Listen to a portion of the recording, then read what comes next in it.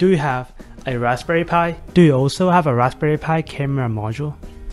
If you have said yes twice, then welcome to a facial recognition project with a Raspberry Pi.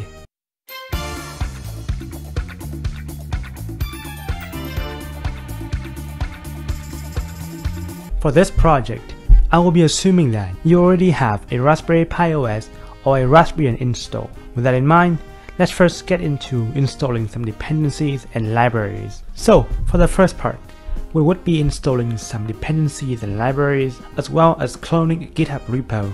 And I also want to thank MyPiUp for making the incredible article that I based this project on. With that in mind, I've also put all of the commands down in the description for reference. The wait time for running these commands should not take more than 40 minutes.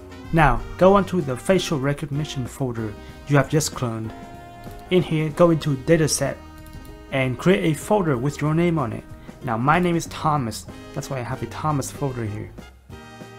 Optionally, inside here, you can put your own images so that it can help with the training process. Okay. Now the wait is over. This is the fun part. We will be training our model using headshots of yourself. This is done by first running a Python script that takes pictures of your faces and use that to train our model. The more pictures taken, the more time it will take for the model to be trained, but the more precise and accurate the program will be. Personally, for this project, I will be doing 50 headshots. So first, get into the folder we just cloned.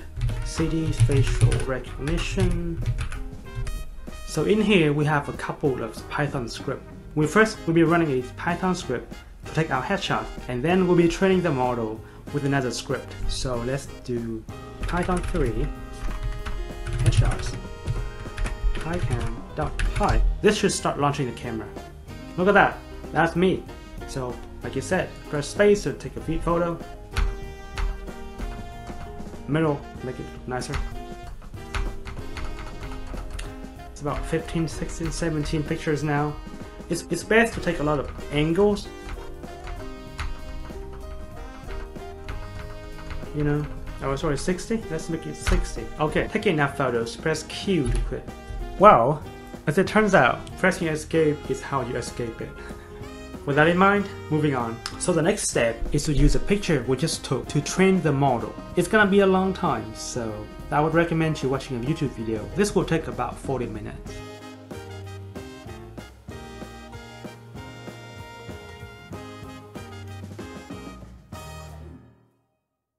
Okay, now I promise the wait is actually over. Let's go ahead and recognize some faces. Well, in this case, it's my face. Get back into facial recognition folder. Type in Python 3 facial rec, short for recognition, .py. Press enter. Can you see that? I mean, it's not the most FPS in the world, but it's recognizing me at every single frame. I gotta say 50 pictures is more than enough.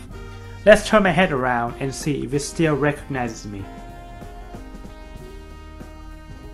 I guess it can't see me from the side.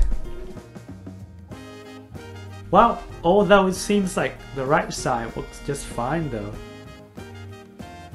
Even the top of my head seems to work quite consistently. Well, until a certain angle.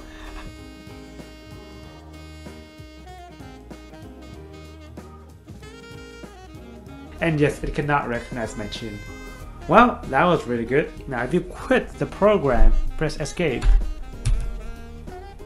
Actually this time press Q to exit. You can read that we have been running the program for 126 seconds and on average we get 0.77 frames per second. Now, normally when testing this I get about 1.5 frames per second.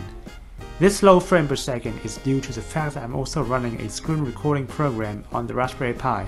So I can guarantee that if you're using a Pi 4 like I'm using right now, your performance would be much better. So that was the simplest way of doing facial recognition on the Raspberry Pi. AI might seem like a big and scary word for a lot of people, but in fact, a lot of projects can be as simple as what I just showed you. I hope that you have enjoyed the video so far, and thank you for watching. Have a good day.